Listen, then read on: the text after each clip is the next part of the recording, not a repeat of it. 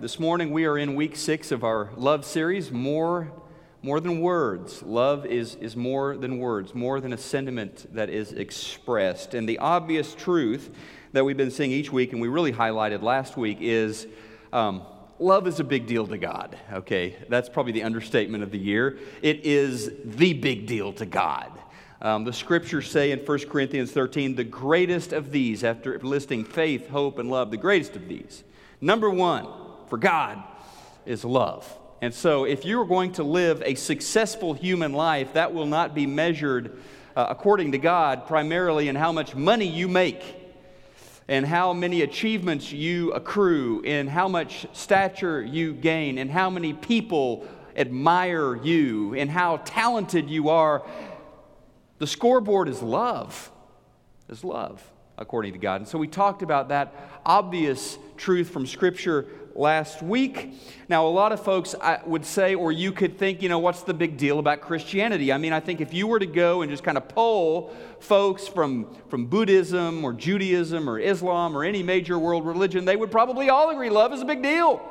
In my religion, right? Love is a big deal. And pretty much any major world religion, love is idealized. Love is held to be a very important thing. So what's the big deal about our faith? How is it different? What's so special about Christianity? Well, for starters, what's different is what Jesus said about love. Luke 6:27. He said something very different. I tell you who are near me, love your enemies. Do good to those who hate you. Bless those who curse you. And pray for those who mistreat you. So what Jesus said is you're not going to find anything like that, okay? In the writings, the sacred writings of any world religion, but it's not just what Jesus said, is it? It's how Jesus lived. He didn't just talk about loving your enemies. When he died on the cross, he was giving his life for the same people who put him there, right? And while he is breathing some of his last breaths on the cross, one of the final things that he ever said was, God, Father, forgive them. Jesus didn't just talk about love, didn't just talk about loving his enemies. Jesus lived it. He is the one unique juncture in millennia of human history where talk about loving your enemies and the practice of loving your enemies converge in this one life, the life of Jesus Christ. So yeah. A lot of world religions talk about love, teach love, encourage people to be loving. Jesus was different, very different. Now, you don't need a religion to love. You don't need a religion to love the lovable. You don't even need God to love the lovable. That stuff comes natural to us. It's normal for us to love that which is winsome and attractive and admirable and lovable. Then Jesus comes along and says, love your enemies. Now that's different. Nothing natural, nothing normal, nothing instinctual about that. We're not going to pull that off on our own. We're not going to love our enemies on our own. Someone has betrayed you. Someone has hurt you. Someone has taken that which is precious away from you. You need God to love that person. You need God. Some folks hurt us or offend us accidentally. Those are not our enemies. Our enemies do so intentionally. They are opposed. They are out to get us. They are out to undermine us. Jesus says, love them. Love them. Honestly, we won't be able to do that. We cannot do that unless God gets involved.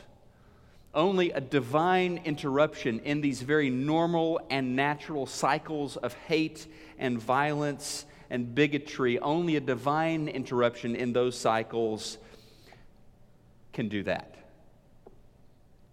Write these two things down this morning as we get started, kind of framing our conversation this morning about one of the hardest, probably the hardest teachings of Jesus. If I'm going to level with you this morning, the hardest teaching, love your enemies. Two things here. The normal way that people deal with those who have wronged them, even the score. Even the score. That's what usually happens. That's what pretty much every action film is based on that you would buy tickets to and see at the cinema. Someone is evening the score. They lost someone, they lost something, and they're out to get revenge. And that's how they're going to make things right. Well, as disciples of Christ, we're called to interrupt cycles of hate and anger with love. That's what we're called to do. Now, confession. As we kind of set this up this week, this is certainly a text, or several texts we're looking at this morning that I wrestled with this week. Thought very seriously about working through this series on love more than words without talking about loving your enemies, because, there is so much teaching in the New Testament that is eminently practical and helpful. You'll get all sorts of tips and advice and counsel and commands from the New Testament that will really bless your marriage, that will really take your friendships to the next level, that will really enrich and deepen and cause your relationships to last longer and be stronger. Very, very practical stuff, right? I love teaching that stuff because I know it's going to connect with people. I know they're going to have a point of need in their life, and they're going to go, yeah, that really helps. Last week, the 5 love languages, a very, very helpful stuff and biblically based stuff. Makes an impact on our lives immediately. And so I wrestled with this morning, and the idea, could we not just do a series on love without talking about loving our enemies? I wrestled with it because that's not practical. Okay, I'll just level with you. Not practical. But here we are. Followers of Christ. And Christ taught us to love our enemies. And so my promise to you this morning is we're going to be very impractical today. Very impractical. Now, what you do with this message is between you and the Lord. So, who do you hate? Who do you hate? What person or what group or what political party or what nation? What do you hate the most? And I know, a lot of people are going, well, I don't hate anybody. I don't hate anyone. I'm a follower of Christ. I'm a believer. Okay, all right. I get that. I get that we don't want to think that we hate anybody. So let's put it this way: who do you like the least? Who do you like the least? We don't want to think that we hate anybody. I get that. Now, I'm not sure how honest maybe we're being with ourselves, but who do you like the least, or who do you fear the most? That's a pretty good place to get started on who your enemy is, who you like the least, who do you fear the most. And just for clarity, let's differentiate between like and love. Very different things, right? Liking and loving are very different. Liking is an involuntary response. The food you like, the movies you enjoy, the kind of car you like to drive, the people you like. Those are involuntary responses. You don't really decide, I'm going to like that kind of car. I'm going to like that person. You don't decide who you like. That comes naturally. That comes automatically. And to be clear, the Bible never commands you to like your enemies. Okay? It doesn't. In fact, God never commands you to like anybody, for that matter. You cannot. You cannot like your enemies. That's impossible. Forget trying to like them. That is not what Jesus calls us to do. Jesus calls us to love our enemies. Liking is involuntary. Loving is a decision of the will. Loving is a decision you make. The power to love someone you don't like, the power to love an enemy, that comes from the Lord. That comes from the Lord. That comes from what God has already done for me, for you. That comes from what God is doing in me, in us, through the power of the Holy Spirit. That comes from the Lord. He's the source of this kind of love, because it's not involuntary, to be sure. It's not normal. It's not natural, not instinctual to love your enemy. From a small country town, there's a story of a mom who took her little boy to the market, to the country store there. And when she was finished shopping and checking out, the old shopkeeper, this elderly, kind gentleman, pulled out this big jar of jelly beans and said to the young boy, he said, "Why don't you just grab yourself a handful of jelly beans?" The boy was kind of coy and kind of shy and didn't budge. And after a few seconds, that shopkeeper reached his hand in and pulled out a handful of jelly beans and dropped them in that grocery bag for the boy. And the boy said, "Thank you." And when they got outside, the mom said, "Look, I know you, and I know that jelly beans are your very favorite candy, so what's the deal? Why didn't you put your hand in that jar of jelly beans like the man asked you to do?" And the boy said, "His hand is bigger."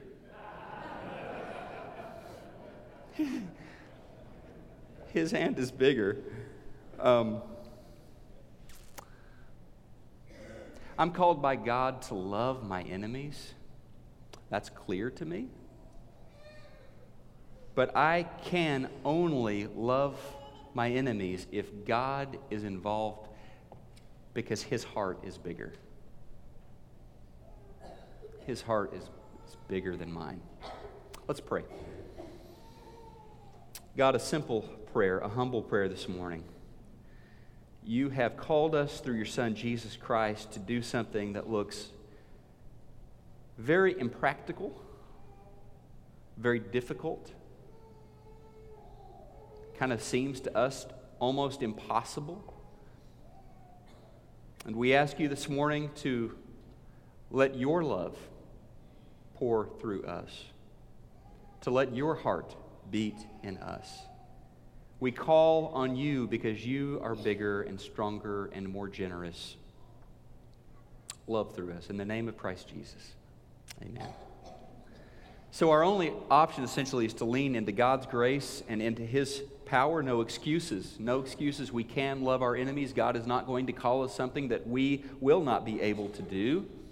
I don't know if you remember this a couple years back. It was Easter Sunday. I had my friend Brigitte, who is a Rwandan. She was at that point a student at Oklahoma Christian. Brigitte and I had a conversation on Easter morning, and she shared some of her story, a very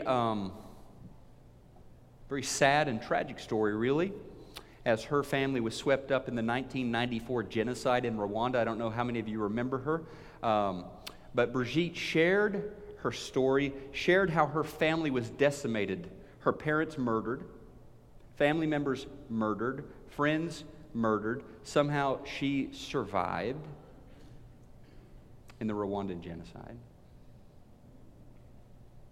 She eventually, through an uncle, through his teaching and his lifestyle, came to know Jesus, gave her life to Jesus Christ.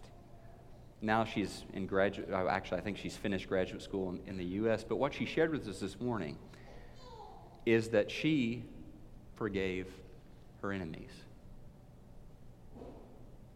because of Christ. Because of Christ.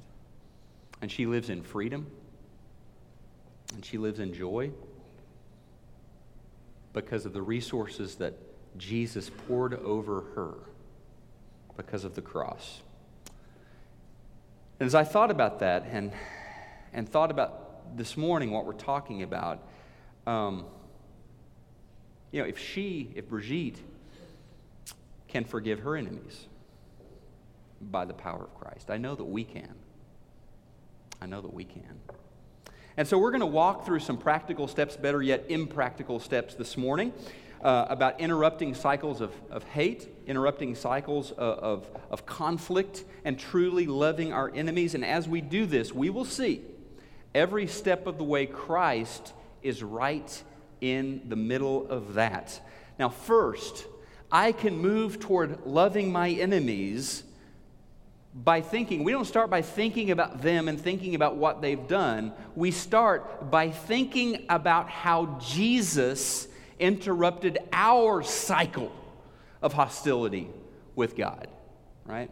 So write that down. Number one, ponder, meditate on, digest how Jesus broke the cycle of conflict between you and God, right?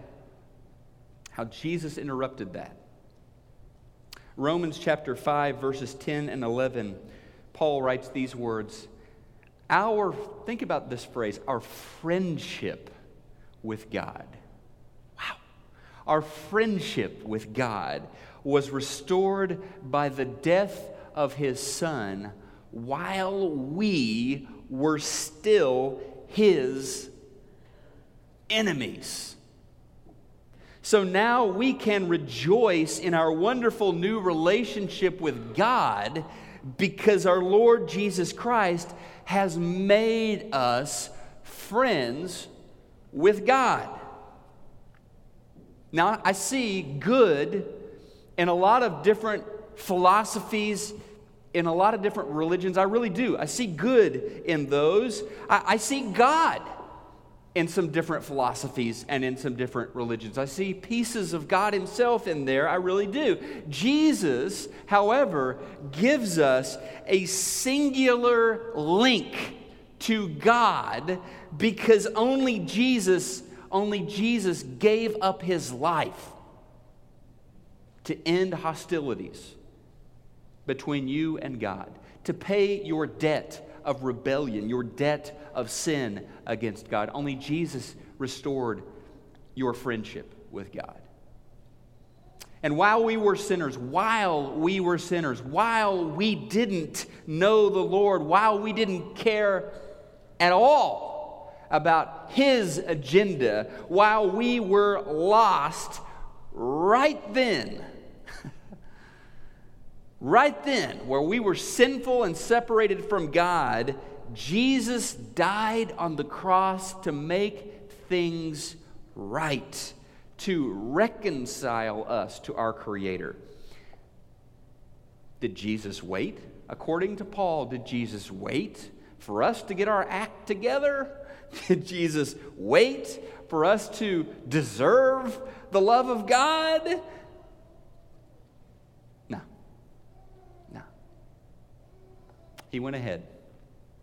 And in spite of us, He gave His life for us. Now, Paul says because of Jesus, we have been made friends with God. And so every Sunday, as we celebrate communion together, as we break the bread, which represents the body of Jesus that was broken on the cross for us, as we drink the wine that symbolizes the blood of Jesus that was poured out for us, we ponder that. We do this in remembrance, don't we? We meditate on it. We are amazed by it. We stand in awe of it. And that's where loving your enemies starts and ends. It's right there at the cross. It's a love that is not conditioned on the worthiness of your enemy. It is not conditioned on the goodness or the likability of the other. It begins and ends with the cross, where Jesus loved you and gave up his life for you, undeserving, rebellious, sinful you.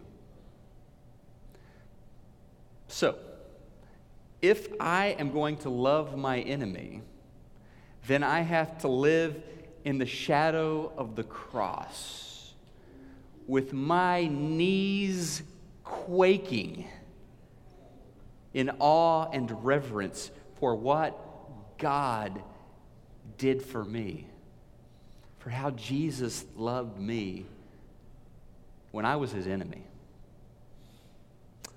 Number 2. So that frames everything right there, at the beginning and the end, cross. Number 2, practice treating the other as you would be treated, as you would like to be treated. Jesus famously said in Matthew 7:12, so in everything, do to others what you would have them do to you. How important is that teaching, which is known as the golden rule? How important? Jesus said, for this sums up the law and the prophets. You want a good summary of the entire Old Testament? Love others the way you'd like to be loved. Treat them the way you would like to be treated. That pretty much sums it up, Jesus says. And what an amazing concept. What a powerful concept. Imagine a Ferguson, Missouri. Imagine a Waco, Texas. Imagine a Baltimore, Maryland. Imagine a Dallas where folks treated others the way they wished others would treat them. Instead of the normal way of doing things, right? Instead of the let's even the score with our enemies, instead of dealing with those who aren't in our group or on our side of an issue or a debate point, instead of looking to get even with those who aren't like us, imagine treating them with respect and with honor and with the charity that we would like to be treated with. Dare I say that would be heaven on earth. We're almost very close to heaven on earth. And well, we are God's people, God's kingdom people, redeemed by the cross. And when we love our enemies, when we treat them with respect and with charity and with kindness, we are showing the world a glimpse of what heaven looks like. It's what we're doing. We're giving the world a taste of this reality that will be the eternal reality. Number 3, pardon the other of past and present offenses. Forgive. Paul says it this way in Colossians 3, verse 13. Forgive whatever grievances you have against one another. And again, remember the reference point is Christ. Paul says, forgive as the Lord forgave you. That's how we forgive. So check that out. Forgive as the Lord forgave you. He pardoned my every sin. He has given me second chance after second chance. He has been gracious and forgiving with me day after day. And now the Bible says, hey, treat others with that kind of attitude. Here's what it looks like. 1 Corinthians 13, verse 5, which we've been kind of using as a reference each week during this series. 1 Corinthians 13. Verse 5 says this: love is not easily angered. Okay. It keeps no record of wrongs. Love keeps no record of wrongs. That, I think, is what it looks like to love like Jesus loves me. I'm not looking to even the score. I'm not even keeping score because of what Jesus did for me on the cross. Number 4, perform an act of kindness towards them. Perform an act or acts of kindness toward them. Luke 6:27, Jesus said, do good. Remember, do good to those who hate you. And you may not want to do this. You may not feel like doing this. Correction, let's just be honest. Let's concede the point here. You won't want to do this. You're not going to want to do this. You're not going to feel like doing this. Like being kind to someone who's been a total jerk to you or who has hurt you and is still hurting you. You are not going to feel like doing that. And if you're waiting on your feelings, right? God, give me the right feelings here. If you're waiting on your feelings to kind of propel you into serving your enemy, you're going to be waiting a long time. So you won't want to perform an act of kindness, but do it anyway. Do it anyway. Don't respond according to your nature, but according to your new nature. Your divine nature in Jesus Christ. He died on the cross. Jesus did.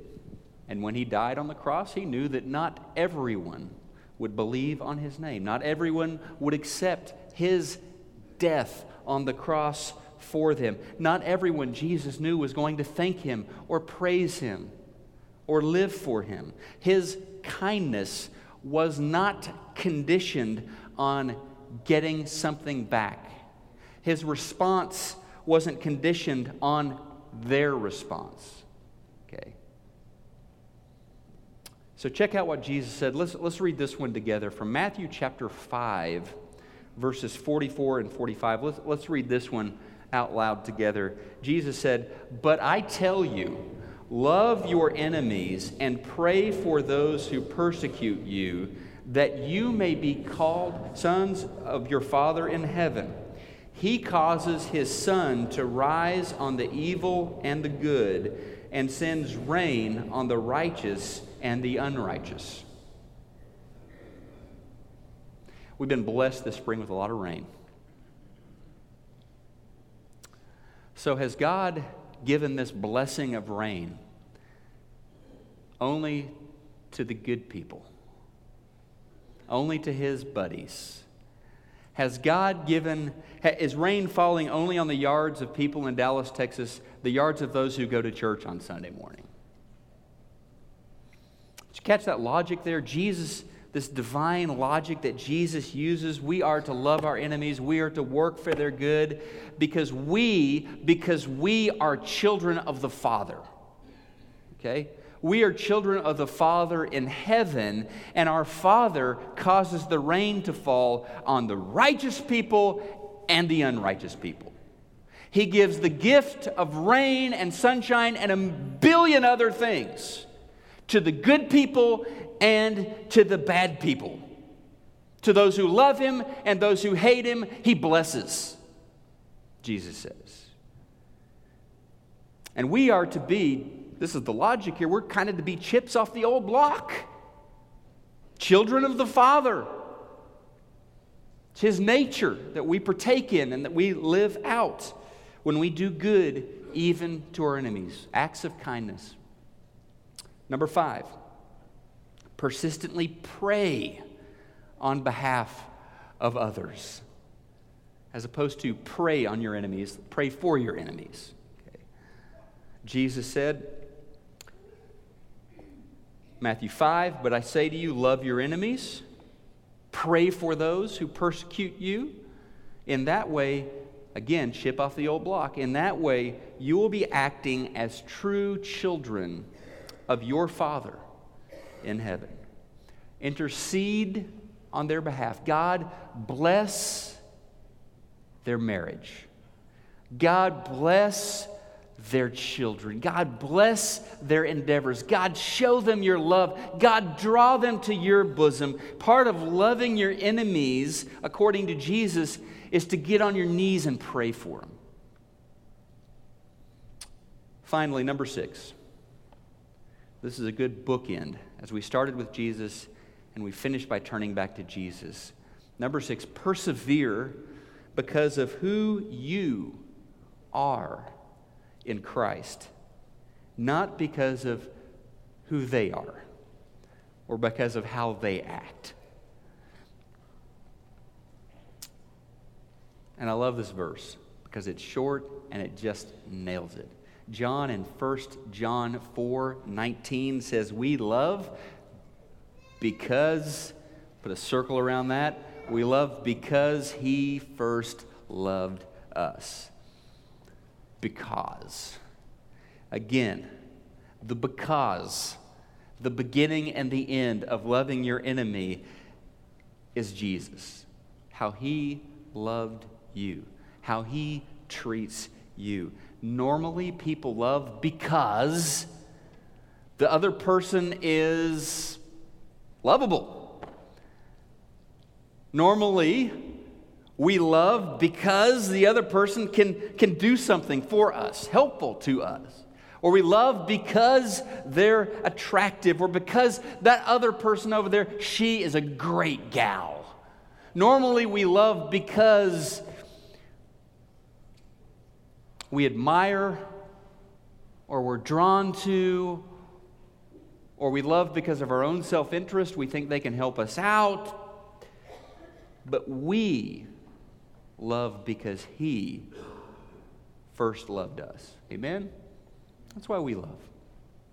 Paul puts it this way. 2 Corinthians 5:14-16.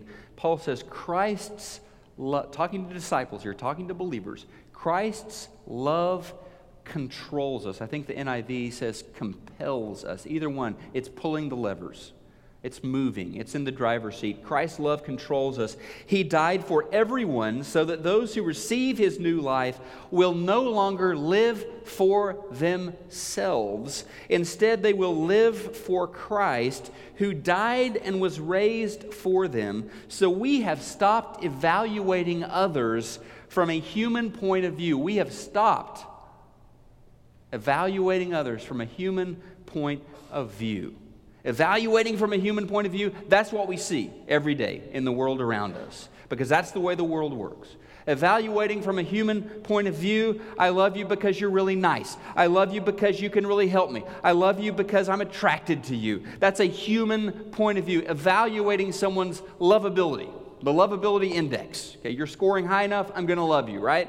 A worldly love is always, what's the word Paul used? A worldly love is always evaluating. It's always, a worldly love is always looking for an angle, looking out for number one. And so you can be sure with a worldly love, there are always strings attached. But Christ's love controls us, compels us, moves us, and that makes the difference. Because guess what? His heart is bigger than my heart. His heart is bigger than your heart. He is more generous than me. He is more forgiving than me. He is more loving than me. And when we choose Jesus as our Lord, when we become His disciples, then we are moved by His expansive, big-hearted love, and not by our pettiness. So here we are, a Jesus calling. A Jesus calling that is both impractical and inconvenient and incredibly beautiful. A Jesus calling that if you're thinking today, I see that in the Bible, Gordon. I get the points there. Everyone, Jesus said all of that stuff, but that's not going to work. No, it's not. I mean, let's say 99% chance this is not going to work for you, right? If by that you mean going to somehow help you out, make your life more comfortable, more convenient, it will work for the kingdom. It will work to bring glory to the Lord. Full disclosure, it is unlikely to work for you. Jesus' expansive love sent him to the cross. The expansive, beautiful love of Paul for his enemies got him stoned and arrested, and so on and so on. It will work for the glory of Jesus Christ, but it will not be practical, and it will not be convenient. So this morning, it may be that you need prayers about that, about someone or some group that you need for God to, as Paul said, take control. You need for God's hand to shower love in that situation because your fist is clenched. Pray about that. We know what God's will is. And when we pray with faith according to what we know God's will is, He answers. Pray about that this morning. Get together with your wife or your small group or whoever's sitting next to you on the pew. Pray about that person. Pray about that situation. Pray about that group. Maybe this morning you need to give your life to Jesus Christ. He died for you. In all of your unworthiness and all of your sin, Jesus died because He loves you. However you need to respond this morning, we ask you to do that as together we stand and worship.